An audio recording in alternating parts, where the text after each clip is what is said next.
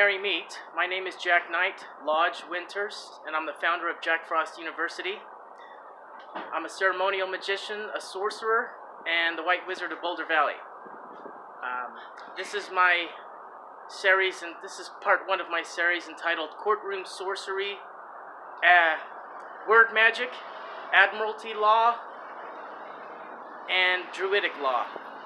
Okay, so let's begin.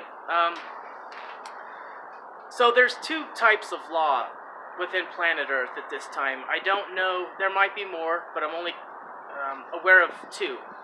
There's the law of the land, and there's the law of the seas. Okay? The law of the seas is also called Admiralty Law. It's also called maritime law. It's the laws of commerce. Everything, all Admiralty law, all maritime law is all laws of commerce. It's all about business. And as I'll discuss later on, you'll see that even humans are treated as some kind of corporate asset, at least in the year 2019. So, it's all about the laws of commerce. And I'm going to discuss the laws of the sea first. I'm not going to talk about the laws of the land just yet. I don't know too much about it at this point, but I'm still learning. So I'm just going to be, in this first part, I'm going to be discussing the laws of the sea, okay, commerce. And it's governed by the Holy See, okay. All words that stem from maritime law are all maritime nautical terms. And it's easy to see once it's presented to you in the right light, okay. So, and also it's always, all these legal terms are all related to seawater. It's not talking about living water, not like lakes, okay? The difference between a lake and the sea is that the seawater has salt in it, okay?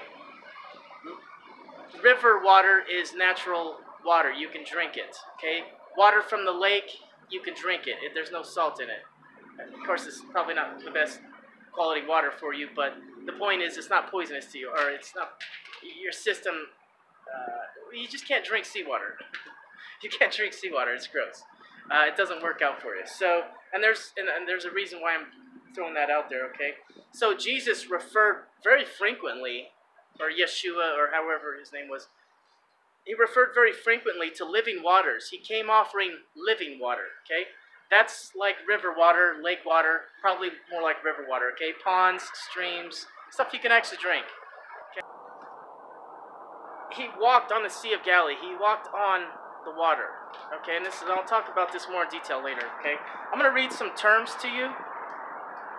I'm going to read some legal terms that show up in a lot of legal books, okay? And see if they sound familiar. They're all about ships. It's all about nautical terms, okay? So you got citizenship, business partnership, ownership, battleship, censorship, championship, friendship, hardship, membership, survivorship, leadership, and then the most important one, the one I find interesting, is worship, okay? We'll talk about that one later too. So there's a link between maritime law and all of the terms that we use in our banking and medical facilities.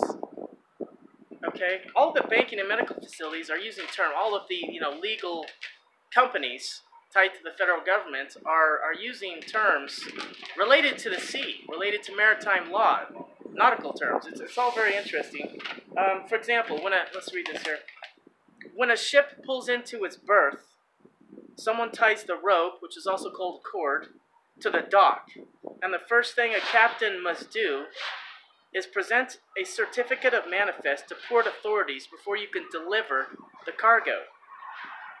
So, in comparison, you as a man or woman came out of your mother's water, you were birthed in a delivery room, and therefore required a doctor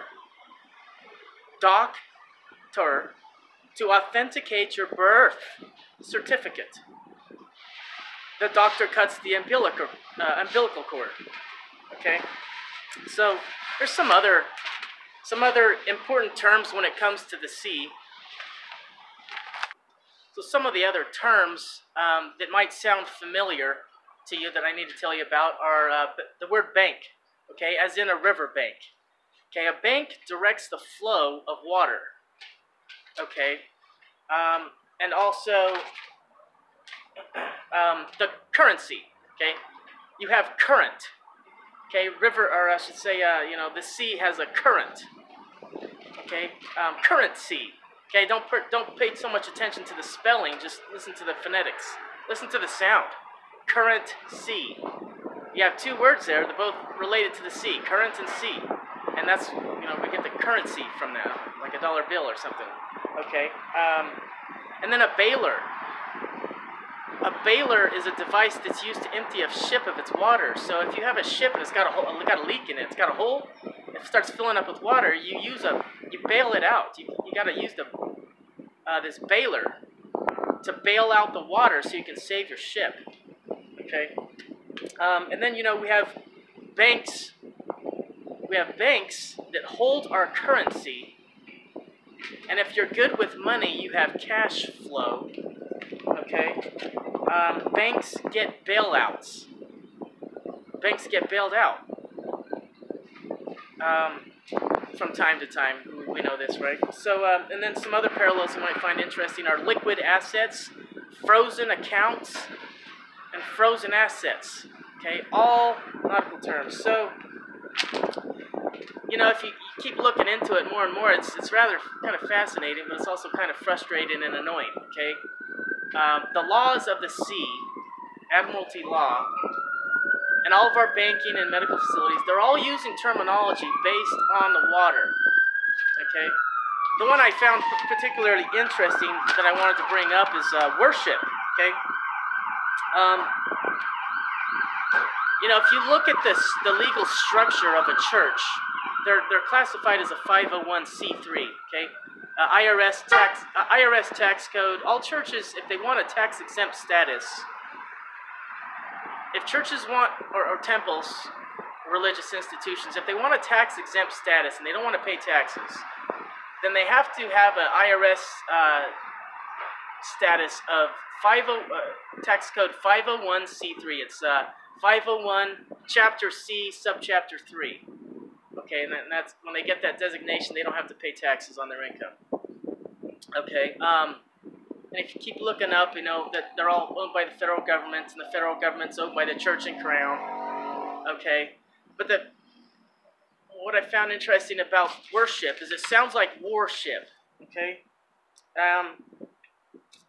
so by the way, it's all owned by the Vatican. If you keep chasing all the power hierarchy, it goes all the way up to the Vatican. At least it did. I'm not sure if that's still the case anymore, but so in a typical church, in a Christian church anyway, you have it's called a worship. You have a worship ceremony. Everyone stands up and worships. Okay, what you're doing in that time of war is you're sending positive energy to Jesus, and you're sending negative energy to Satan. Right? That's what they do in their worship ceremonies. They're warring. It's called intercessory war, intercessory prayer. You're sending from your heart waves of positive energy to Jesus and negative energy to Satan. That's what they do. They're warring. They're intercessory prayer. Intercessory prayer. Okay. So it is war. It's a worship. Worship. It's again more Navy terms, right? More nautical terms. And also, I wanted to show you this picture. There's a bunch of different serpents within our stories and our history books, okay, and our archaeology findings and everything. There's a bunch of different serpents in our history. Some good, some bad. Depends on your take on it. But I wanted to make note that here's a picture of the Vatican. This is one of the halls that they speak in. Look at the Vatican. Look how it's shaped like a serpent. It's got the two eyes. It's got the scales. And even look at the teeth. It's got two teeth like a serpent, okay? Now, I just said that the Holy See is the one that governs all Admiralty law, okay? That's the Vatican. And look where they speak from. Listen to the Pope, how he speaks out of the fangs of the serpent. But notice, I call this Leviathan. And this is very difficult. That's a very difficult organization to conquer. Okay, Leviathan, the sea serpent. Okay, it's a sea serpent, holy sea. Looks like a serpent, and he speaks out of the mouth of the serpent, right? He's speaking in there. So that's Leviathan, and you know, if you didn't know anything about Sumerian cuneiform texts, you know that Marduk had a hell of a time conquering Leviathan. It's a sea serpent. Now take note of this other person, the Kukulkan. Kukulkan is a feathered serpent. Okay, he's not related to the sea. Kukulkan, or Quetzalcoatl, he's a feathered serpent. That means he's an air serpent. He's a serpent in the air. Okay, whereas the Vatican is the serpent of the sea. Two different entities altogether. Okay, and then maybe you have land serpents too, but I don't know too much about that. Okay, so if you want to understand sorcery,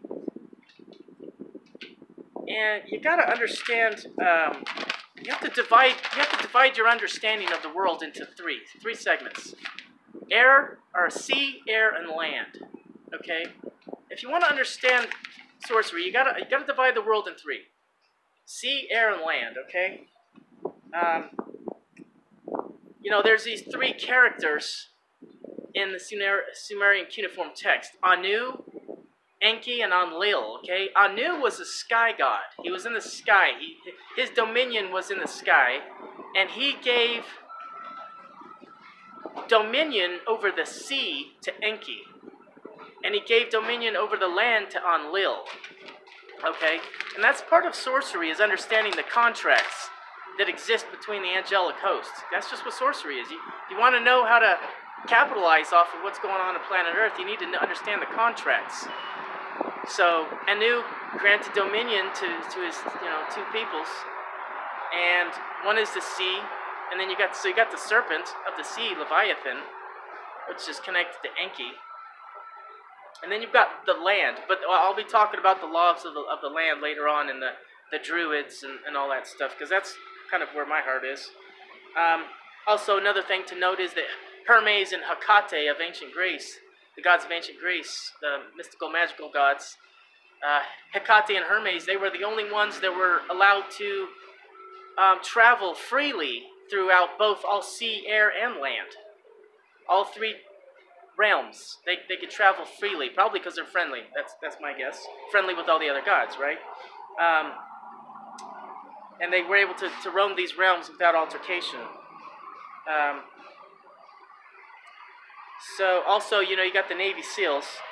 The Navy SEALs can also go on all three realms. Sea, that's what a Navy SEAL stands for. A SEAL, sea, air, and land. Okay. So it's also, you want to know about Jesus and how he relates to the laws of the sea. Obviously he did not like Roman maritime law. He hated it. Romans hated Jesus. Jesus hated Romans. That's the relationship. Because Roman law is maritime law. It's Admiralty law. It's the laws of the seas. But why do we have the laws of the seas when we're on dry land? Why? You can talk, and I'll talk more about Benjamin Franklin and how he got us back to common law and the laws of the land, and how it only lasted for 100 years.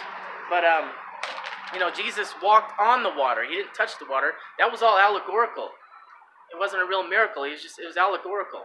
It's a parable. He walked on the water. He also turned water into wine. He didn't like water. He just didn't like water. He was always doing things to get away from water. Also, Moses divided the sea so that his people could walk on dry land. Okay, all the Bible is all encoded, and there's a lot of mysteries in it, and it's not what people think. Okay, there's a whole new layer to it. And I guess that's going to be it for this segment, and I'll speak more about part 2 later on. I'll talk more about the laws of the land, but that's part 1. Hope you enjoyed.